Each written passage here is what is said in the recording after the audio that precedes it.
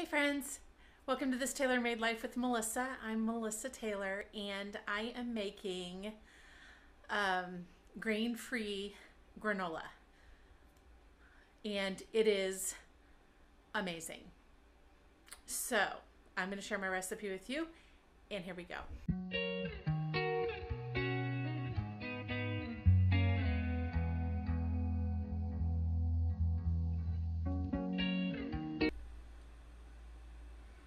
Okay, so I've already added into this bowl, I have added 2 cups of dry coconut, 1 cup of walnuts, 1 cup of cashews chopped, and 1 cup of pumpkin seeds, and, almonds. I need 1 cup of almonds. And I get all of my raw organic nuts from Assert Standard.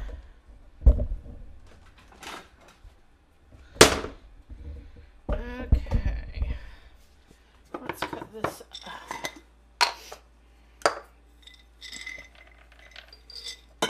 I like to make these just a little bit smaller because I don't like to get a big bite of the almond, the raw almond. I like it to be kind of smaller bites, kind of like the size of the pumpkin seeds. I kind of like all my nuts to be about the same size, so that's why I have the chopped walnuts and the chopped cashews.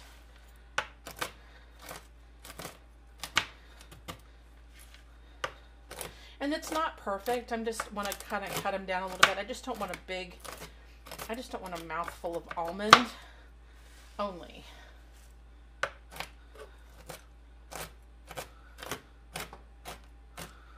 Okay, so there is probably a half a cup. Oops, and me making a mess.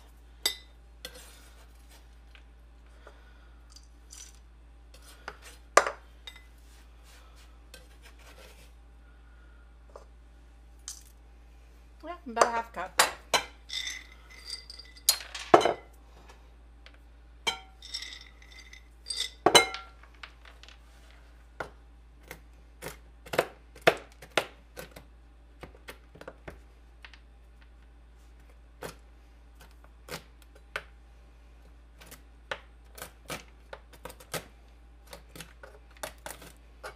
And I'm just kind of using this hand to guide it.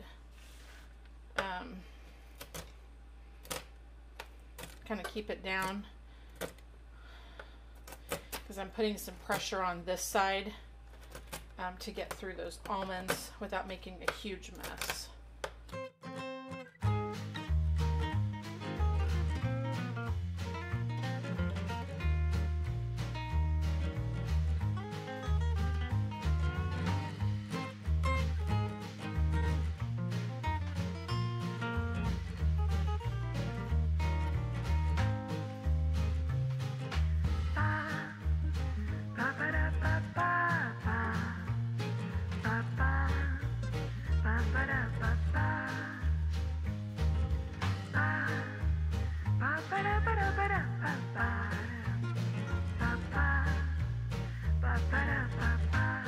And Assert Standard actually priced out raw organic, and they really do have some of the best prices, especially on like the walnuts, the cashews. So I don't order every month. I order maybe once or twice a year. Maybe, well, probably more like 3 or 4 times a year. Because it's not super convenient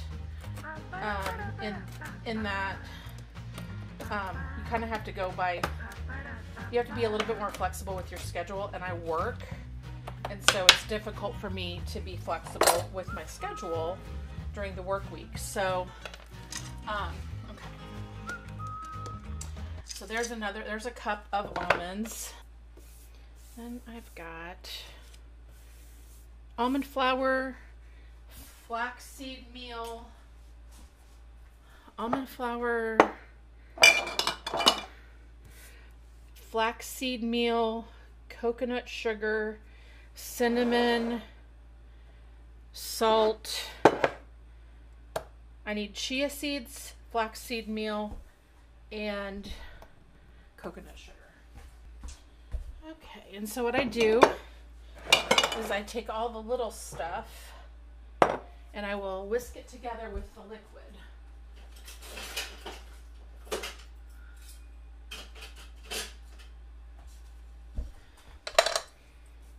Okay, so I need a tablespoon of almond flour,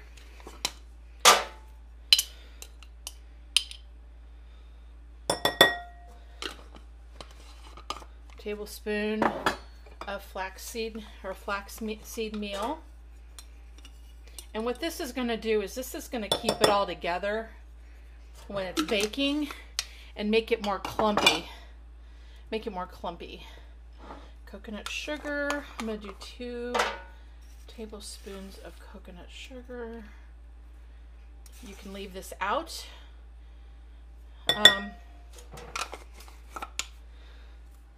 If you don't like that, chia seeds. I'm going to add 1 tablespoon of chia seeds and 2 teaspoons of cinnamon. And this cinnamon I love, this Ceylon cinnamon. I get it from Assert. Okay. And then 1/4 teaspoon of salt, of Himalayan salt or sea salt. And then a teaspoon of vanilla.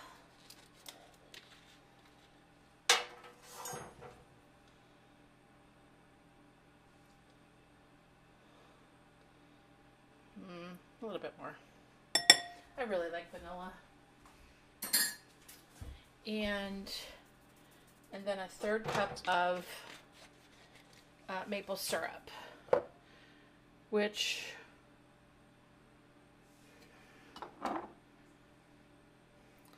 is all I think I really have, honestly. So I'm just going to put all of it in here.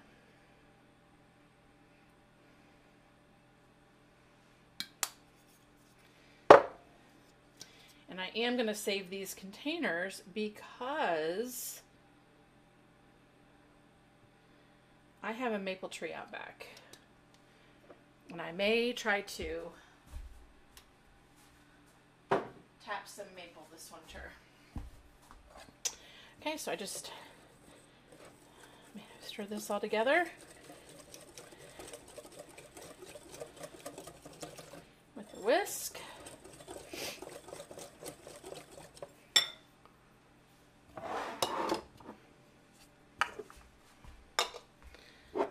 This away in the pantry. I'm going to stir this, mix this all around. And I've already got the oven preheating to about, I like it to slow cook, so I have it at 250 and I'm going to do it for about 50 minutes.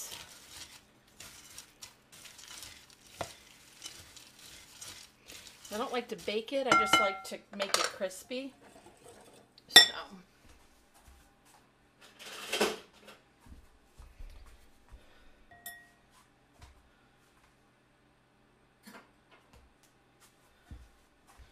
Okay, and then I just pour this over it. And this is the granola that I have. I eat about a 1/2 cup of this with my smoothie. And it is just so good. See how it's just kind of covering all that? You want to cover all of the coconut for sure. It's easiest to tell on the coconut because the coconut's so white that you can tell when it's covered. It's easiest to tell when it's covered. Okay. Scrape all that goodness off the bottom and off the sides. There's not much of it, but okay. Now I have 2 parchment lined baking sheets.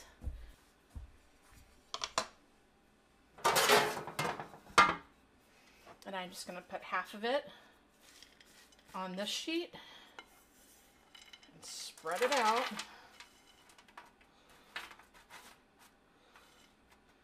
And then I'm going to put half on the other.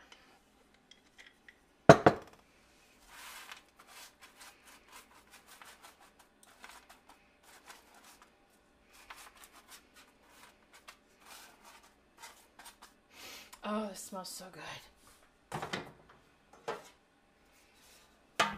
And normally people eat granola, they have oats with it, but I'm really trying to eliminate grains right now, just because of some digestive issues.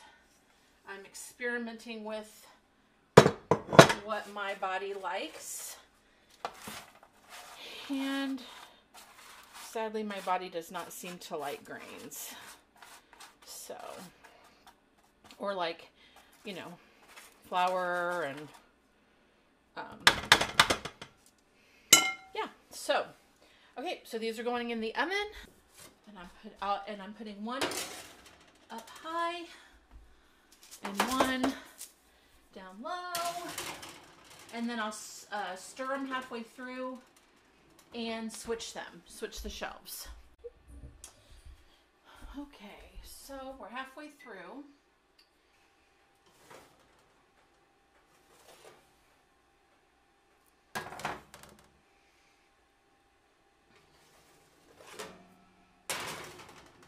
Let me stir this one first.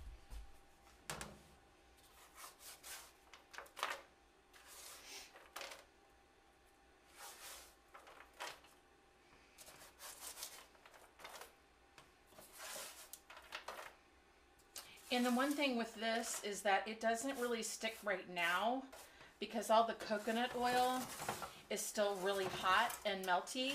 But as it cools, that's when it starts to stick together. And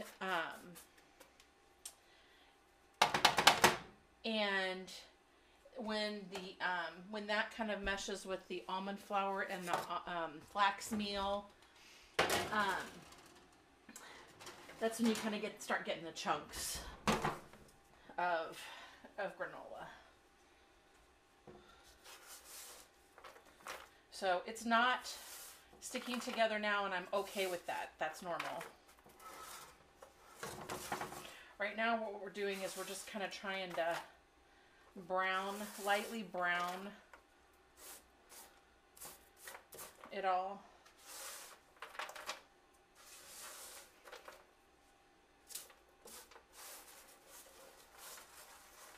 Because most of the nuts are raw in this, so I don't want raw nuts in my granola, so that we're just kind of slow roasting them. Okay, whoops. And we'll set it for another 25 minutes. Okay, this has been in here for a total of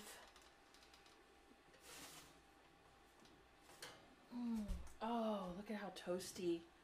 That's what we're looking for. I think we're done. These have been in here for 55 minutes at 250. So, okay.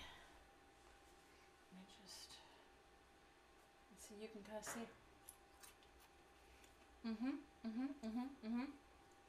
Okay, I'm gonna check back with you once they have,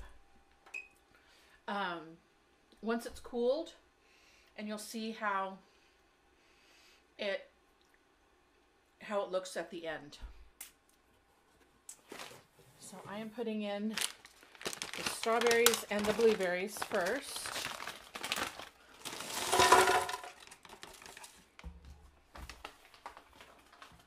And these are organic, frozen from either Aldi or Costco. I get it from either place, depending on where I'm at. And then we've got the kefir. It's organic.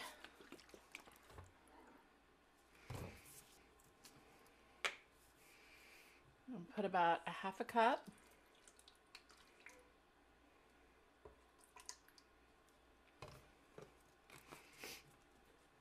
And then about a half a cup of Greek yogurt.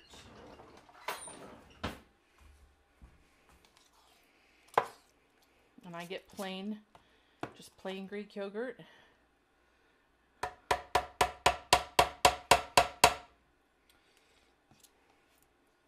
So that's about a half a cup or so. Okay, and then we do a tablespoon of flax oil.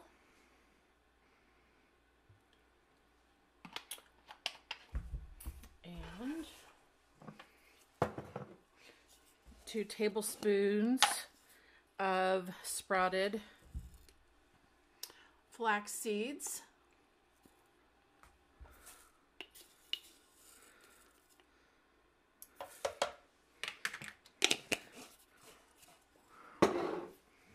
And 2 tablespoons of organic chia seeds.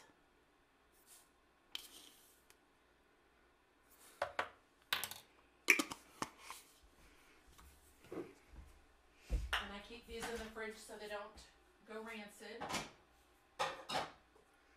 Liquid stevia.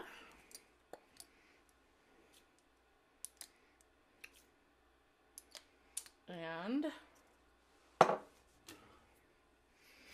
then I also put black pepper, a 1/4 teaspoon of black pepper,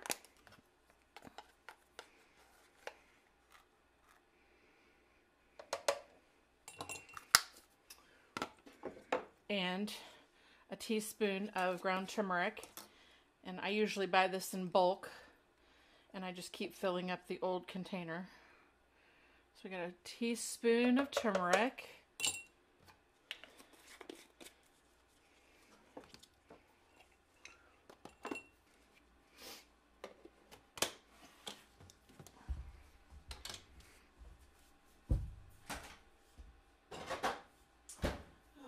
Okay. And we put the lid on. And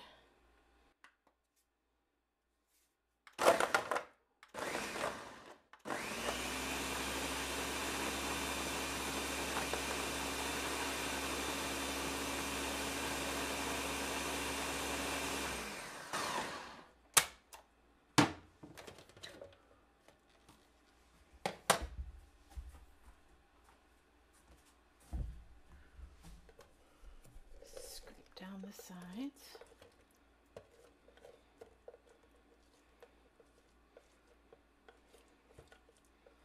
And if it's too thick, then I'll add some filtered water.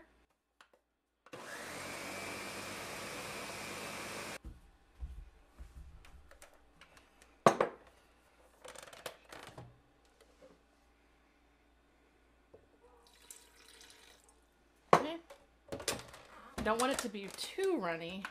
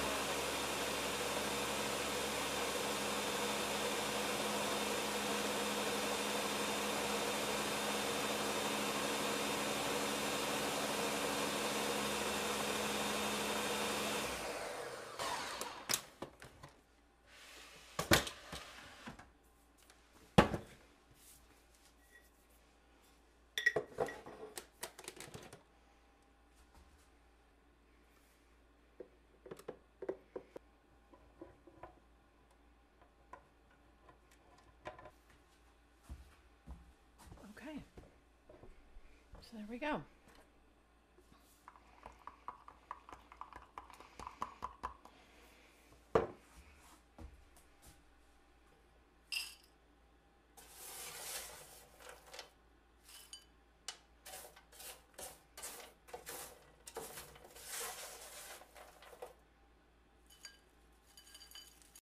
Okay friends, so I wanted to show you what my granola ends up looking like.